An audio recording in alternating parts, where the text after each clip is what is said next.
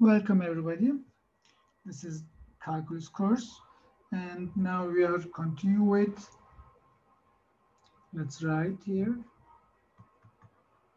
lines, circles, and parabolas.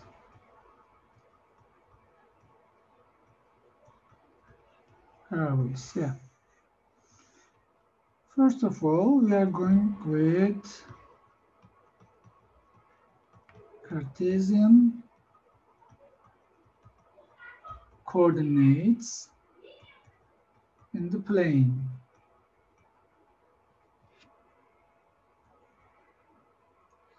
Let's draw the Cartesian coordinate system. Here is y-axis and x-axis. We know that this is called positive x-axis, and here is positive y-axis. Here is negative y-axis, and here is negative x-axis. And we have a point here, and we call that point origin. We have 0.0 here, and we have here positive numbers 1, 2, 3 like that, and positive numbers for y here 1, 2, 3 like that. And on the negative x-axis we have -1, -2, and -3, and also here we have minus numbers. Yeah. And this is the Cartesian coordinate systems on the plane, in the plane. And next,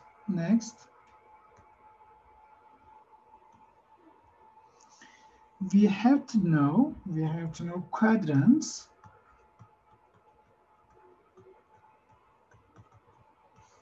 What are the quadrants for the Cartesian coordinate system? We know that here is first quadrant, and here is second quadrant,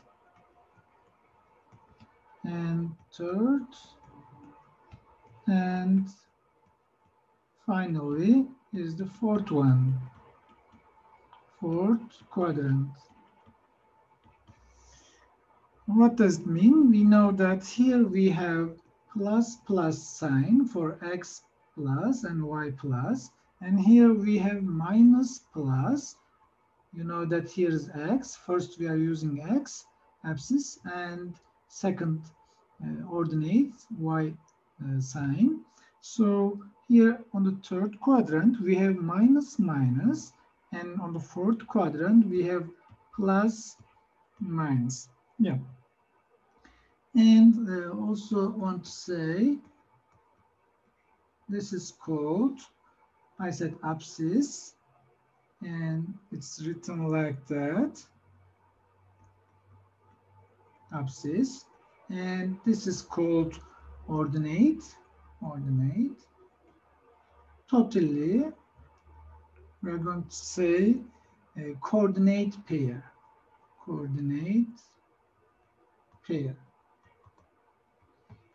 So we have here x and y. So this is x and this is y.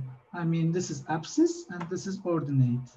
So abscissa ordinate here, and abscissa ordinate here. On the fourth quadrant, I mean, abscissa is positive and ordinate is negative. Yeah. Now next one.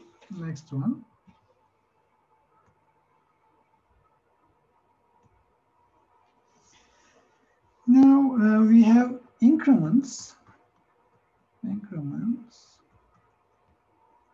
and straight line. Increments and straight line. Let's give a definition for increments. Net chains in the coordinates are called increments.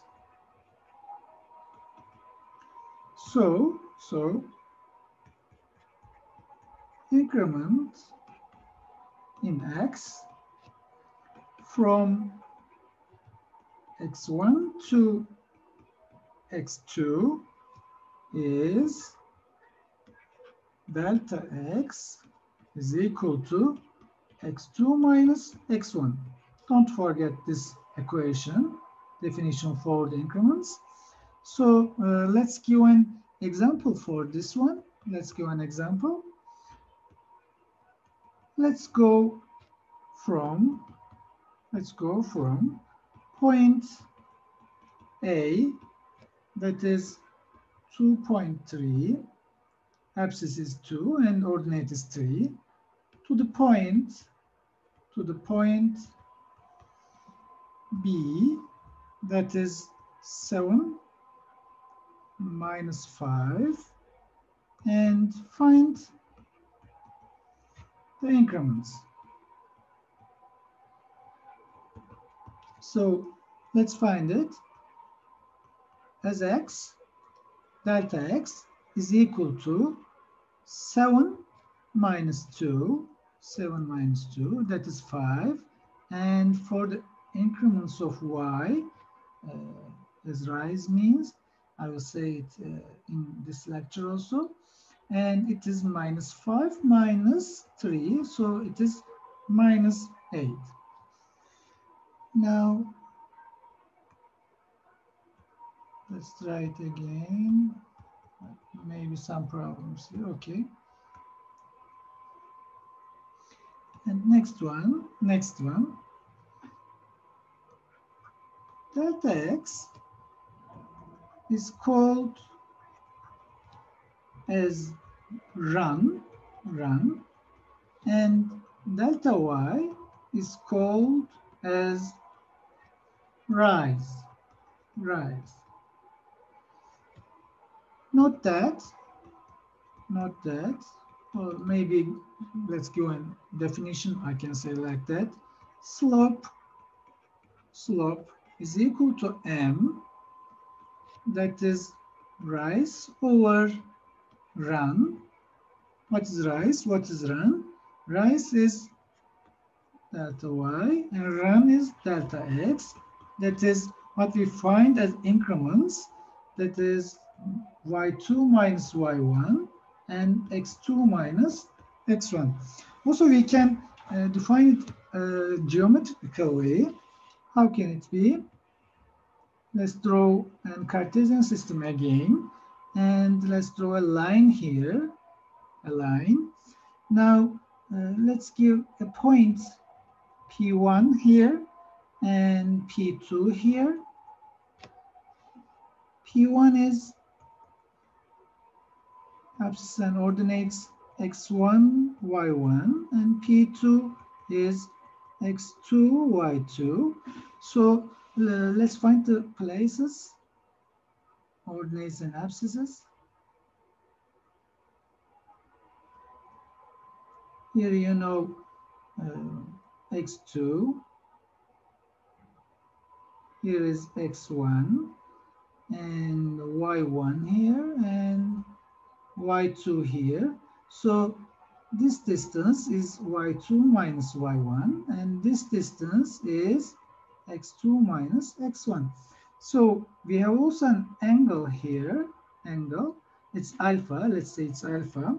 So m, the slope, is equal to tangent alpha, that is sinus alpha over cosinus alpha. So it is, what's that? You know, rise over run.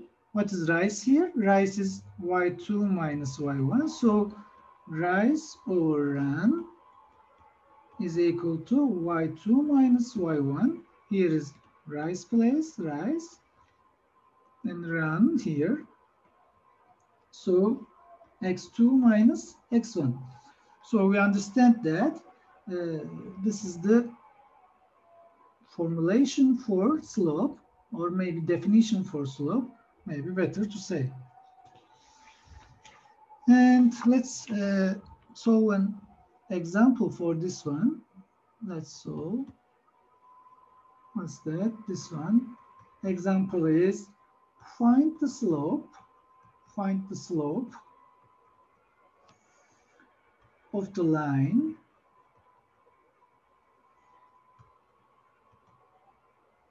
between the points 3, 1 and -2, -5. Yeah, let's try this one. We know that m is equal to rise over run. So we have to find rise and run and put it here and solve the equation, solve the solution, find solution, I mean. And rise is, you know, delta y is equal to -5 -1, and that is -6. And run is delta x, so it is -2 -3, so it is -5. So put it here. Rise is -6 and run is -5. So slope is equal to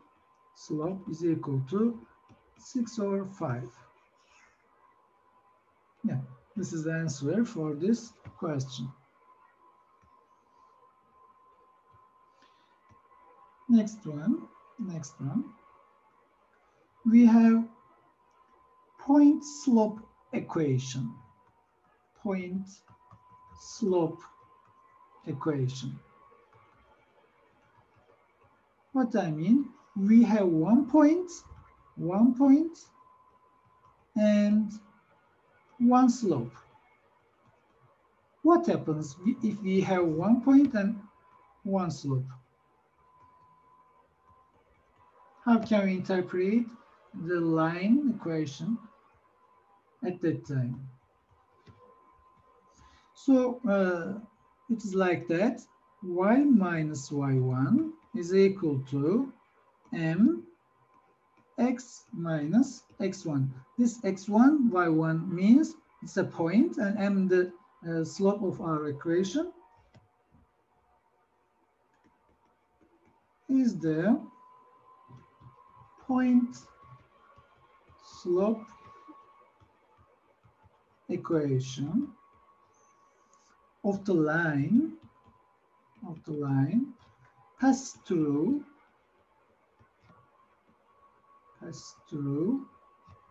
the point x1, y1 and has slope m. Okay, don't forget this equation also. This is our definition also.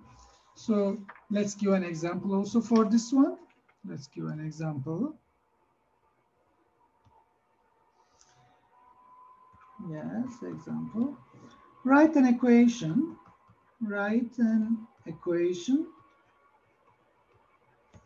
for the line through the points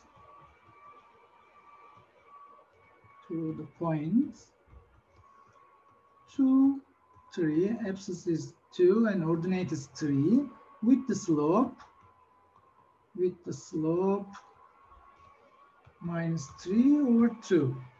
So let's find the equation now. We have, you know, the equation is like that, m and x minus x1. Let's put the numbers here. So we are going to find the answer and the equation for the line also. Y minus 3 is y, m is -3/2, and x minus our abscissa is 2. So let's find it. Maybe like that, it's better. -3x/2 and plus 3/2, maybe here like that, and maybe it is better to do like that. And finally we have this one, and -3 goes on the left, on the right, and we got here like that. So the line is y is equal to minus 3x over 2 plus 6. Our equation for the line for the given point and with the slope minus 3 over 2. Yeah, let's go to another subject.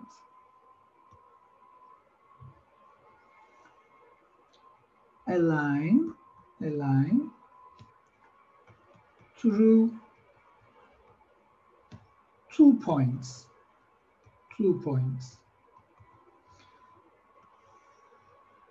Last time we have 1 point and 1 slope. Now we have 2 points. That is, if we have 2 points, I mean that is x1, y1 and x2, y2. So we can find the slope. Rise over run. What is that? y2 minus y1 over x2 minus x1. So you can use this m, and so line equation is y minus y2 m multiplied with x minus x2 or y minus y1 m multiplied with x minus x1. These two equations, either two of them is true, so we can use this one or this one for the solution. We will try it now in the example also. Okay. Yeah, if you have 2 points, I said this one, yeah, this is the m slope. You can also write here delta y over delta x, and as I said, rise or run. You can easily understand that this one. Also, if we have alpha, maybe at an angle, and so we can find as this one tangent alpha or sinus alpha over cosinus alpha. Don't forget this one. But here it is enough for us. It's sufficient for us. So we can use this one, and so line is like that. This is our slope. So we use the slope here, and it goes on that way. Yeah. Now let's give an example for this one.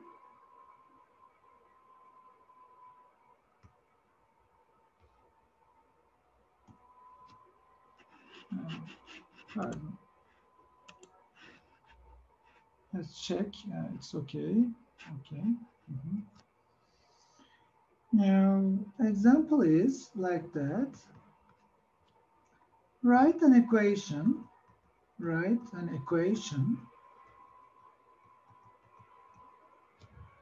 for the line through -2 axis and -1 ordinate, point A, and for the point B, we have axis 3 and ordinate is 4. What's the steps of the solution? First of all, in the first step, we have to find the slope. So you know that slope is equal to, I want to write it again and again, so you may summarize or memorize this one. Rise over run, and delta y over delta x, that is y2 minus y1 over x2 minus x1. So let's find it. It is 4 minus 1. Don't forget this one in parentheses. So 3 minus 2. That is 5 over 5. So slope is 1. Okay. Second step. second step is find the line, of course, using the formula, find the line using one of the points. You can remember this one. I said you can use one of the point and the slope. So using one of the point and slope m, as we found here, is equal to 1. So let's find two equations so you may understand that each other are same. Okay, let's find it. Y minus 4. First, I use the second point. So I write 4 here for y coordinate. And slope is 1.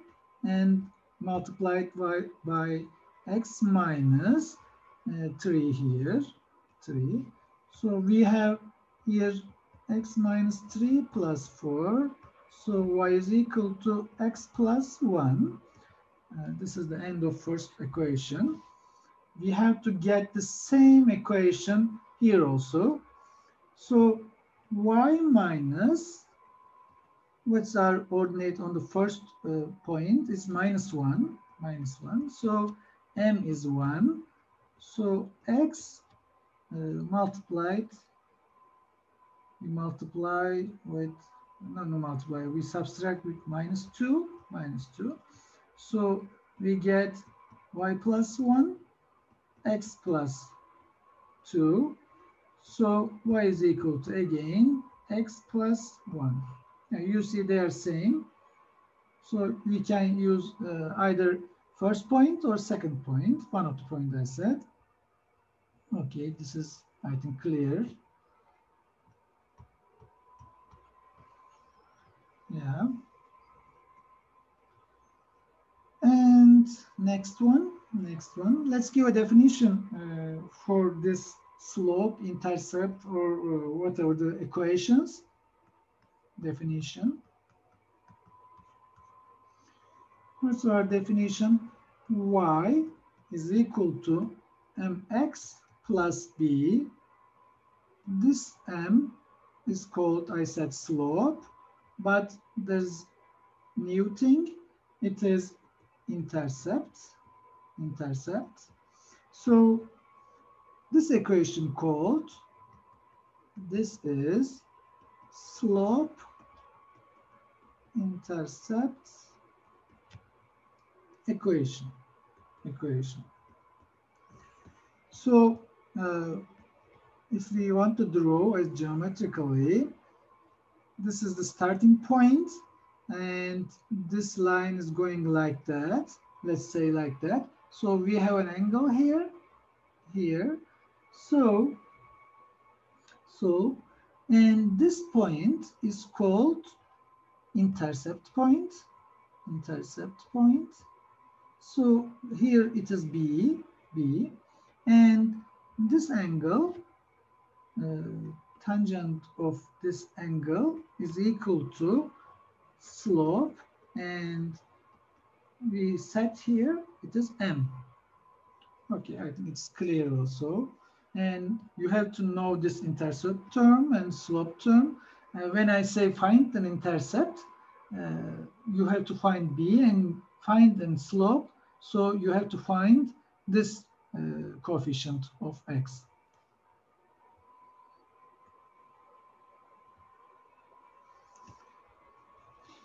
And next one.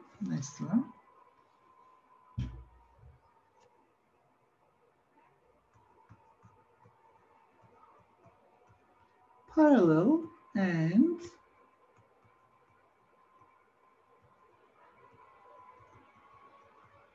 perpendicular lines. Parallel and perpendicular lines. Let's say we have two lines, line 1 and line 2, and we have slopes for line 1 and line 2. respectively M1 and M2 respectively. And also, let's say they are not vertical. And if line 1 and line 2 are parallel, this means M1 is equal to M2. How can we show this one? Let's draw also a Cartesian system here. So you may understand that this is line 1 and this is line 2. You see that they are parallel, so we can find the angles here. This is alpha and this is alpha. So it is easily seen that we can observe that tangent alpha is equal to M1 and tangent alpha is equal to M2 here. So they are parallel. So M1 is equal to M2. Let's find perpendicular lines. Let's say something about perpendicular lines. So again, we know that line 1 and line 2, and we have M1 and M2 as slopes respectively. So if two non-vertical lines, that is L1, line 1, and L2, line 2, are perpendicular, that is, we have M1 multiplied with M2 is equal to -1. That is M1 is equal to -1 over M2, and this is also true, or M2 is equal to -1 over M1. This is easy to understand, and maybe we can show this also on the Cartesian system. This means what's perpendicular means. This one, M1, maybe non-vertical, I said, so let's try another one, maybe like that. And this one, the other one, this slope of this line 1 and line 2, and slope is M1 and slope is M2. So we have like this, this is 90 degree. So if we have these two lines, L1 and L2, if we said that they are perpendicular, so we have to find, such as on this equation, maybe M1 is equal to 3 and M2 is equal to -1 over 3. So we can find the solution for each other. 3 multiplied with -1 over 3. So we got -1. Yeah, like that. And today, finally, I want to talk about distance formula. What is that? Distance formula in the plane again, And let's give the definition also. Distance between P, let's say x1, y1, and Q is x2, y2. So the distance formula is like that. In the square root, we have delta x square and delta y square is equal to, again in square root, we can write it as x2 minus x1. I'm going to extract this delta x, so we can write is like that.